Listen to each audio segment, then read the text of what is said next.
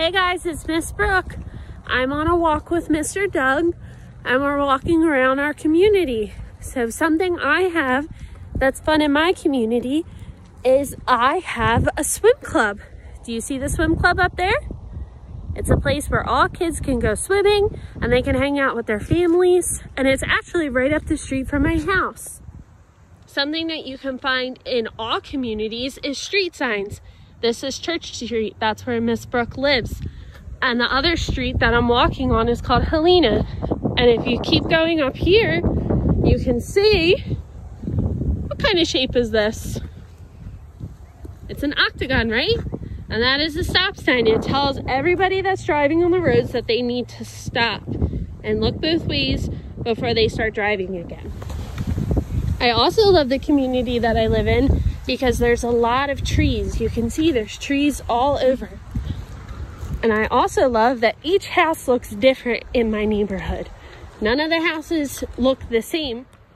Something all neighborhoods and communities have are fire hydrants.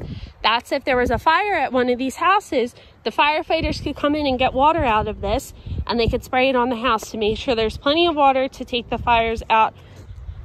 Something else in all neighborhoods and streets in a community is speed signs. They tell you how fast that you could be driving in a neighborhood. Do you have speed signs in your neighborhood? In Miss Brooke's community or neighborhood, I also have a baseball field that little kids can come and play on.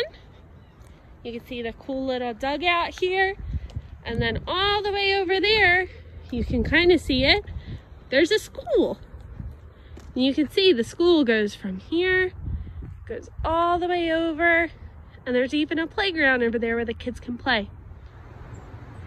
I also have a library in my town where we can go read books and check out books. It's a public library, so you can go there whenever you want. All right, we made it back to Miss Brooke's house. I want you to think about your house.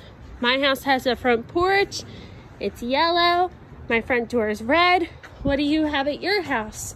Some things we might have in common. We all have windows, we have doors, maybe steps that go up to our house, maybe flowers outside. Thanks for coming on a walk with me.